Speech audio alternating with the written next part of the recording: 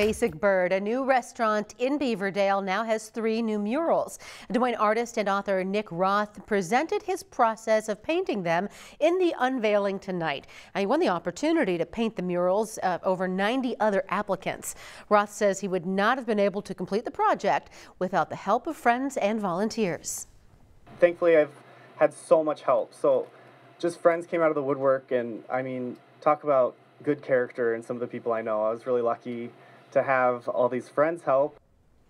It took 850 hours to complete the murals, both inside and outside of the restaurant.